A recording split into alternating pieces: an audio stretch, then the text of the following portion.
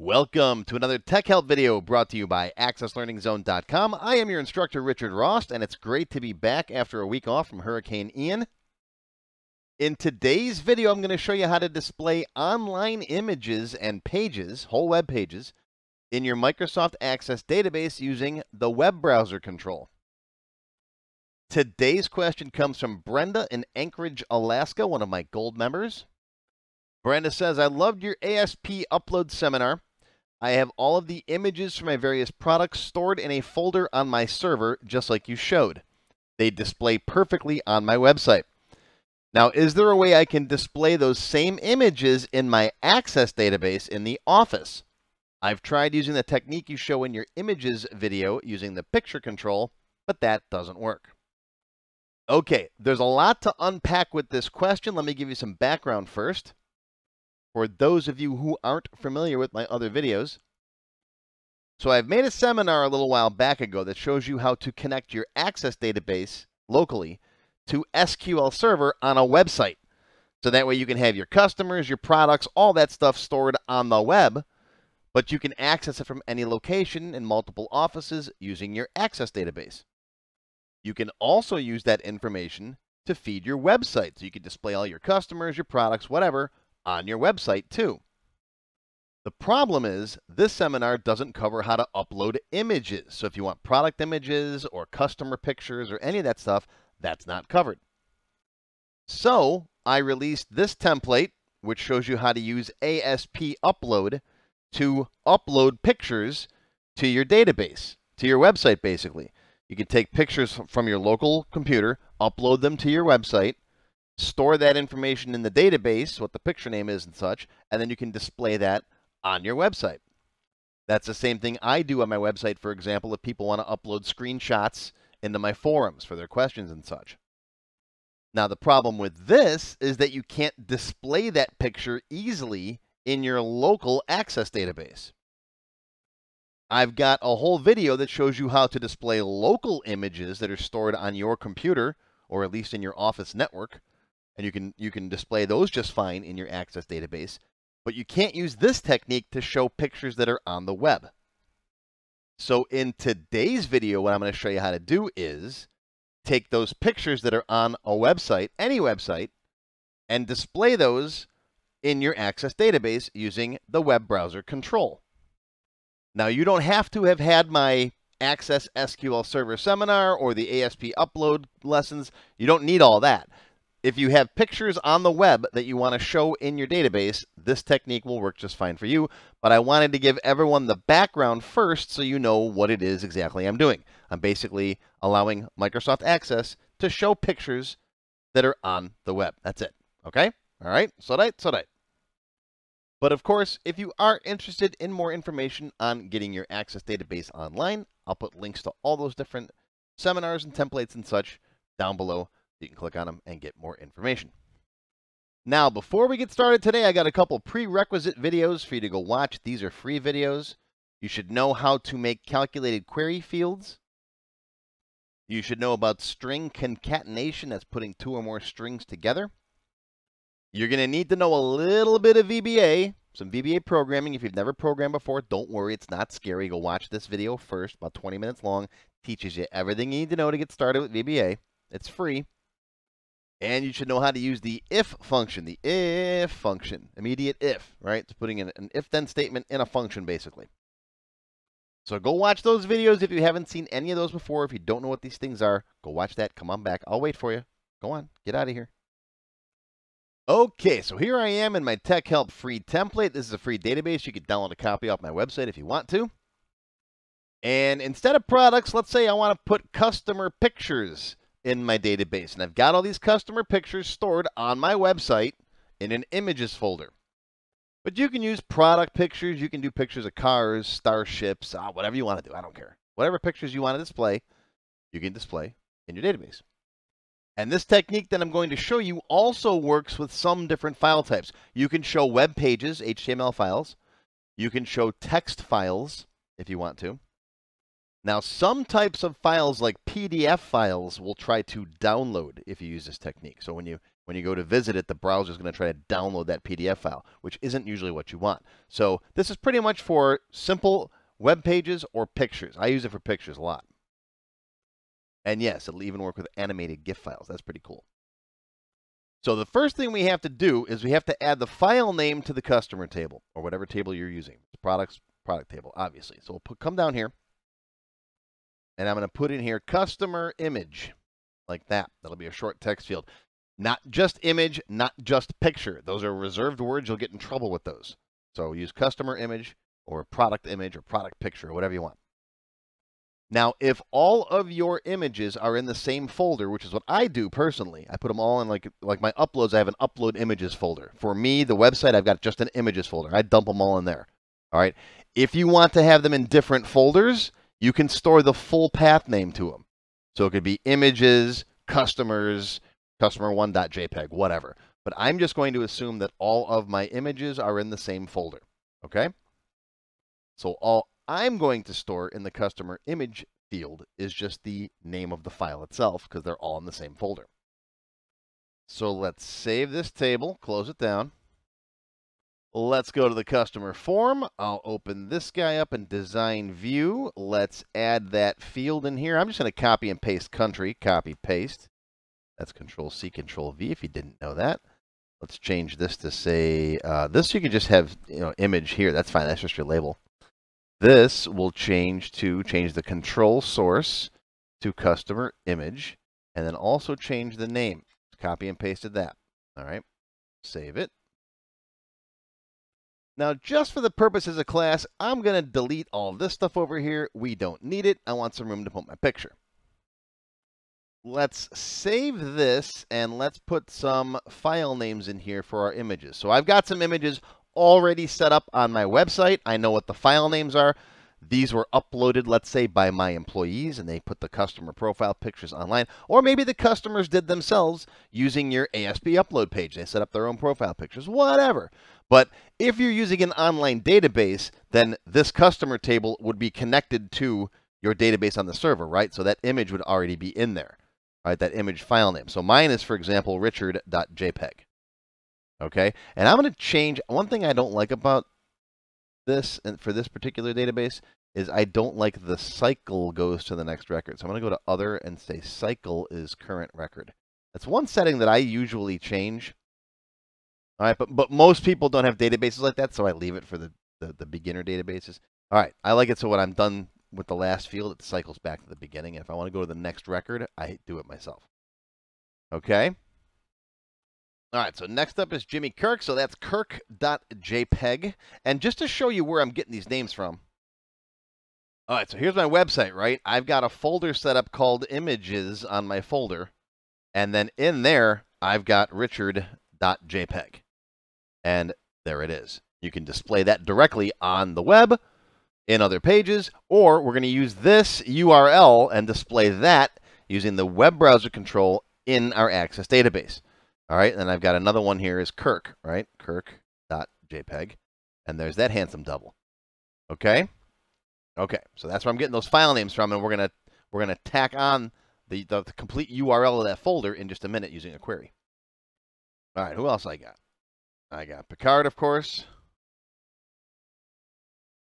And just to show you that you can do some other file types, I've got for Riker, let's do junk.htm. That'll be an actual HTML file. And let's do one more. I'll show you a spinny animated GIF. I got a 599cd.gif logo. Oh, we could do text files too if you have any text files, like test.txt text. And I'll show you what happens if you try to access a PDF file. If you do like, I got like my w9.pdf online. Okay. So I got the file names in here. Now let's make a query to tack on that URL in the beginning of it. Do you have to use a query? No. You could put this directly in the web browser control, but I like doing it in a query. That's just how I like to do it. So that's how we're going to do it. So I'm going to create query design. I'm going to bring in my customer table, close that guy. And we are going to bring down the star, bring down all the fields. And then right here, we're going to make a calculated query field. I'm going to use Shift F2 to zoom in so you can see this a little better. We're going to create a new field, a calculated query field called image location, image loc, colon, and that's going to be set equal to, in quotes, HTTP or HTTPS in my case, colon / 599cd.com, oh, can't type today, /images / close the quotes up, ampersand, and then it's going to be customer image. That actual image field is going to go there. So this will be 599cd.com /images / richard.jpg, for example. Hit OK. There's your calculated field. All right, let's save that. I'm going to run it. Whoops, I didn't save it. Let me give it a name. Customer Q for query. All right, run it. And let's slide to the right. And here we go. Whoops, what do we got? And there we go. That looks good. Now, down here, okay, we're missing file names. So I want this to be just null, right, if this is null. So we can use our little if function, our if, right, our immediate if function. That's why I wanted you to learn that first. Go back to design mode. All right, come in here, Shift F2, zoom in. I'm going to come right there, and I'm going to say if is null customer image, comma, we're going to make this null, comma, do that. So this is, read it like an if-then statement, right? If customer image is null, then set image loc equal to null. Otherwise, it's not null, set it equal to this whole thing. That's how that reads, right? What you're checking, value if it's true, value if it's false. Hit OK, save it, and let's run it again and slide to the right. And you can see now that's null there too. Okay, because if you put in just the path to the folder, then it'll either display that page if there is a page there, or it'll give you an error if there's nothing there. Okay, so we've got our field all set to go now. This is a calculated field, so it's not editable. If I try clicking right now, it says it can't be edited. That's fine. The rest of this still is. Make sure you can still edit these. Whenever you put calculated fields and queries, sometimes if your query gets too complicated, you can no longer edit the query. So make sure you can still edit it. All right. Let's put that field here on the form. We're going to have to change where this form gets its data from, its record source. Go to the Data tab, change this from Customer T to Customer Q. Okay? And then we're going to go over here, and we're going to put a field over here. I'm just going to copy this one, copy, paste. I'm going to delete that label. I'm going to slide this over here. You can either put it below it like I like to do, or you can put it above it if you want it to look like a URL bar. Whatever, I don't care. That's why you build your own database, so you can do whatever you want to do. Let's open this guy up. Let's change the control source to image location. Copy, paste, put that in the name. All right, close that. Now this isn't editable. I don't want the user thinking they can edit, so let's make that light gray like that. That visually tells the user, hey, you can't change that. And now it's time for the grand finale. It's time to put the web browser control right here. You ready? Go to Form Design, drop this guy down. There's the web browser control right there. Now, this guy was added, I think, in Access 2016 or 2013, one of those versions. There is an older web browser control that this might work for. I think it will. It's been a long time since I've used it. I know it's got some different VBA properties, but I think the control itself still works kind of the same way. So this will, you probably, if you got an older version of Access, you can probably get away with this. But I know it's at least in 2016. So this alone is a reason enough to upgrade. If you got one of those older versions sticking around, you won't be able to do this. All right, so drop this guy here. It's going to ask you to type in an address or where you want the hyperlink this thing to. Just hit cancel. We don't need to do that. We just want the browser control, because you can set it on a static page. Like if you want the user to start browsing on your home page or on a particular page that you've set up on your server, then you can do that. But we're going to control these things ourselves. All right, so open up the properties. Now, I don't like the name Web Browser 34. You can just make it Web Browser, or I'm going to make this just WB. It's the W, not the channel or the movie people or whatever. Because in my VBA code, which I'm going to be doing with the extended cut for the members, I don't like always typing out web browser dot stuff, web browser dot this. It's easier to just go WB, and I know what WB means, web browser. All right, now drop the control source down, come in here, and pick image location. And close that, save it, open it up, and there I am. There's me. And I'll move to the right, and there's that handsome double. Now you might need to make your browser bigger, right, to fit your pictures. So we'll make it a little bigger this way. We'll slide this down this way. Make you go this way like that. All right, make it whatever dimensions you want. Obviously, you're going to want to make sure your pictures on your website are all relatively the same size. If they're not, you can zoom in and out here. For example, watch this. I'll zoom in, and I'll zoom out. I'll go to Kirk. I'll zoom out. I'll zoom back in. And notice as I move from record to record, that zoom ratio stays. So you can set that wherever you want to. Right? You can zoom in some more. You can leave it. You can come back to it, and that zoom stays. Right? There's the zoom level. This I'm going to show in the extended cut for the members. You will learn how to zoom in and out. There is no automatic zoom for the web browser control. Unfortunately, you can't just have it automatically zoom into the dimensions of the picture. I tried. If anyone knows of a way, let me know. Please, I'll make a video out of it and give you credit for it. But I Googled this for like a half an hour. So you can manually zoom in and out and set the picture however you want it, and then save that setting in the table. So the next time someone browses there, it'll just zoom to that level that you set. Okay? And I'll also show you how to hide the image if one doesn't exist. All right? But I also promised you guys I'd show you a couple other file types. So here's Picard. And there's the junk.htm. That's just an HTML file. All right? HTML, ASP files work fine. There's a 599c.gif. That's an animated GIF. That'll display just fine, too. This is an old one. This is when I used to sell CDs. It's how long it's been since I made an animated GIF. I used to do banner ads on different websites. And yes, that's where the name comes from. I used to sell CDs with my hour-long lessons on them for $5.99. And that included shipping. That was a pretty good deal. Here's a images.txt file. Now, here's one thing that'll happen. Okay? If you do have JavaScript on that page, it'll likely generate an error. So you don't want just people just browsing anywhere. And this is another thing that I Googled for like an hour to try and figure out a way to suppress this error message. I couldn't figure it out. So I just figured I'd leave this in here so it would display it for you. But, here, do not create more messages. Say no.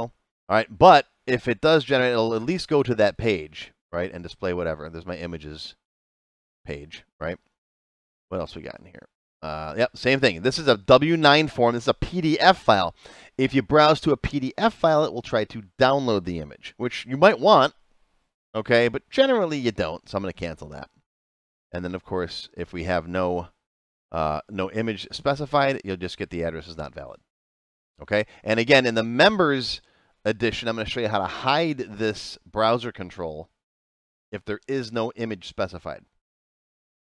So here's the member database again. If I go to a record that doesn't have a picture, it just hides that. And you can hide all these controls too, just using the visible property. But I'll cover that in the extended cut.